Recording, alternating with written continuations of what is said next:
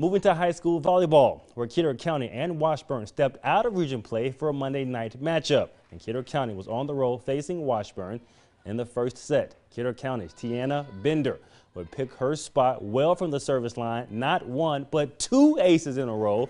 That's the exact same spot Kidder County has the early lead. Later in the set, Kidder County sets to the middle, and this is Kennedy Harder with the kill. She's just a freshman.